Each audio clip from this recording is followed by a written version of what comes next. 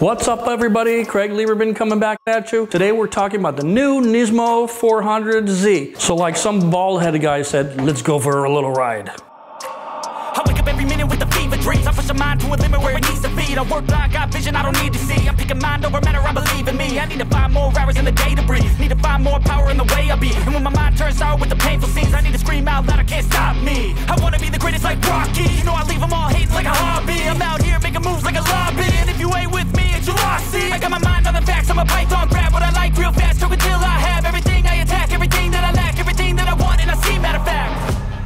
We'll get to that right after this commercial message from my sponsor. Have you ever thought, why is my wireless bill so expensive? Well, now you can do something about that. So I want to tell you about Mint Mobile, with whom I'm partnering for today's video. Now, you've probably heard about Mint Mobile already. Maybe you've seen the hilarious ads from Ryan Reynolds, who by chance is also an owner of Mint Mobile. Mint Mobile's service is awesome. For starters, Mint Mobile offers premium wireless for as low as $15, and you don't have to sacrifice coverage, speed, or even data. They're also built on the nation's largest 5G network, which is fantastic. How do they do it? It's real easy. They keep their costs low because they sell direct to you online. They cut out the retail stores and the salespeople, and everybody wins. Switching to Mint is super easy too. The whole process only takes 15 minutes, and if you get stuck, Mint has a great customer service team to help you through it. And if your phone isn't eSIM compatible, Mint will ship you a new SIM card free of charge. So if you want to get great wireless service at a great price from a great company, visit my link, mintmobile.com/Craig, or click the link in my description right below the video. All Mint Mobile plans include unlimited nationwide talk and text, plus lightning fast 5G and a free mobile hotspot. Mint also offers a modern family plan that lets you set up a super affordable family plan with as little as just 2 lines. So what are you waiting for? Get hooked up with Mint Mobile today.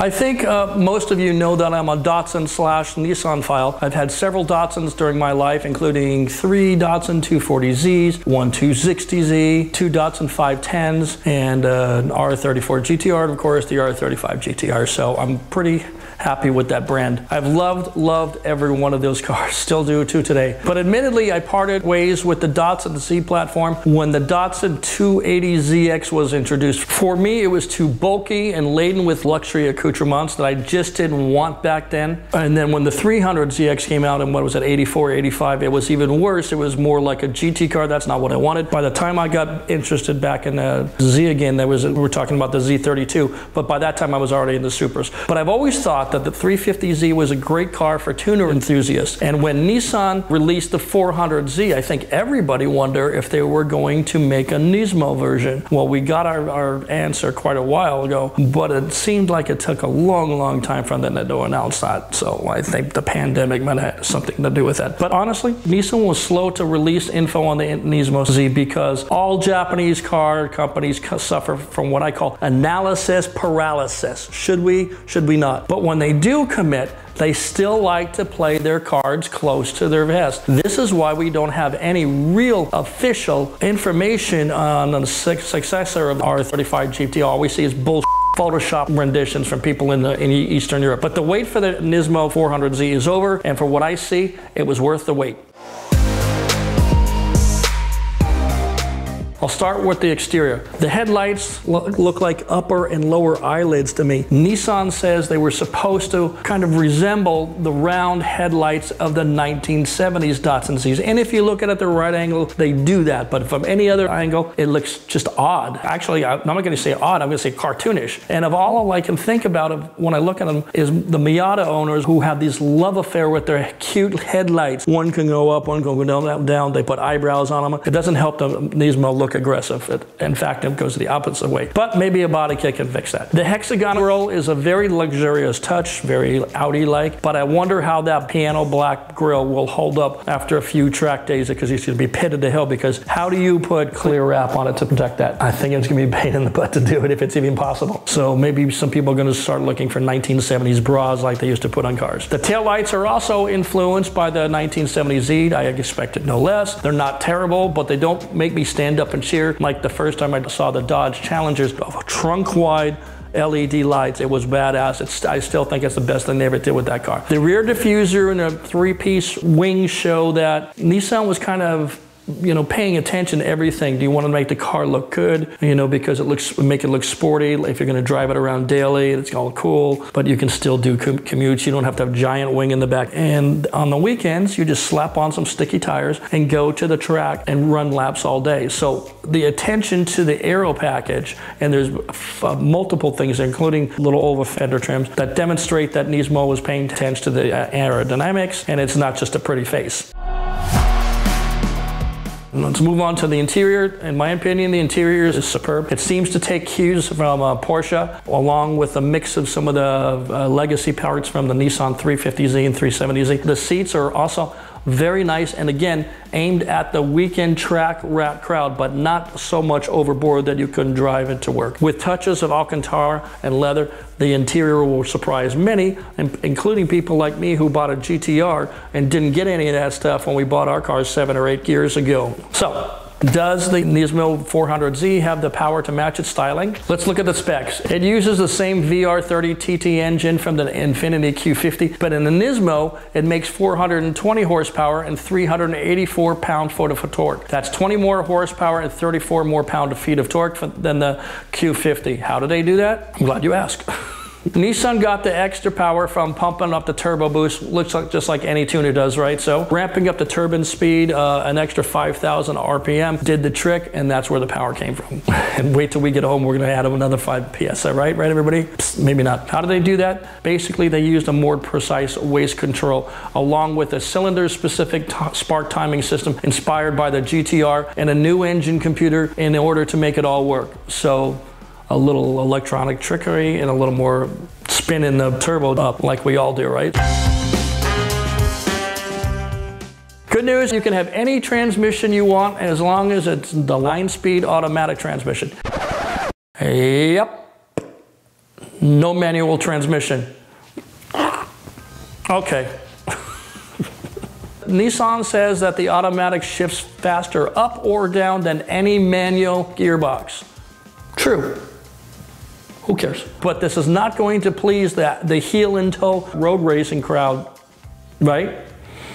But let's look at the bright side. Drivers can use the paddles or let the automatic transmission handle all of the upshifts and downshifts, and it has automatic rev matching, whether you're using the paddles or whether you're just leaving it in the automatic setting. So it's not terrible.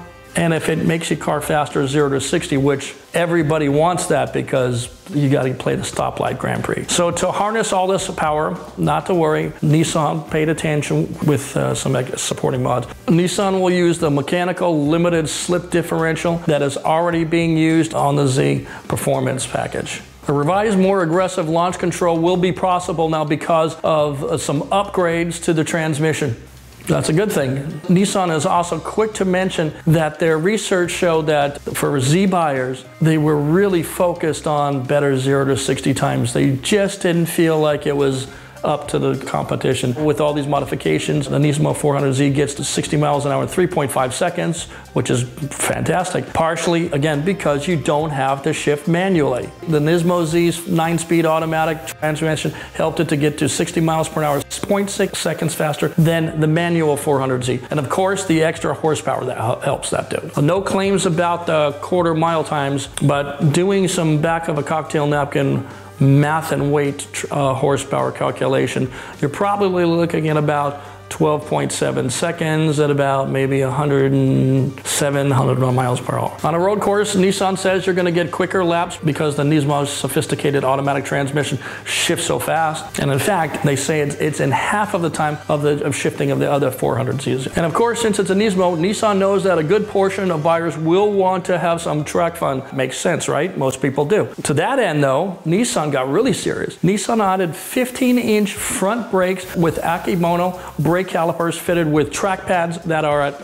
all four corners. I think that proves that Nismo is serious about performance. Modifications included bolstered bracing in the front, the rear, and under the rear floor. Going one further, they also added additional welds, adhesives, and foam in strategic places. Everybody does this. If you take a look at a Toyota Camry, they do about 2,000 seam welds, and we need to do it. Then when they build a basically identical ES350 from Lexus, they do 4,000 seam welds. So all of that stiffens the chassis. So Nissan said that the chassis stiffening is good for a modest 2.5% increase in torsional rigidity. So what's the downside? The car now weighs 3,704 pounds, which is 102 pounds heavier than the fattest Z already in production, and 218 pounds heavier than the lightest model of Z being produced. Trade-off. But the added chassis bracing shows that Nismo understood that buyers will absolutely use their car on the track. And they're going to be expecting a lot from this car on the track, especially now that the Supra is out and there's got a lot of data from the Supra and they're setting records and all that kind of stuff. So it's going to be a fierce competition. Going one further again, the NISMO Z comes with Dunlop SP Sport Max GT 600 tires that are very similar to what comes on the Nissan GT R35. So they're looking for performance advantages in every part of the vehicle. And I think they've done a pretty good job. Now I want to get my behind the wheel, but I'll wait for that another time. Prices will probably start about $60,000 before dealer markups, and there will be 5 colors available. The 5 colors are Black Diamond Pearl, color number 2, Brilliant Silver, which I call Primer Gray. Why don't you just primer your car? No imagination, I'm sorry. Passion Red Tri-Coat, if you want to match your girlfriend's fingernails. That might be a good one. What do you think? What do you think, huh? Everest White Pearl. That's not a color. That means you ran out of color.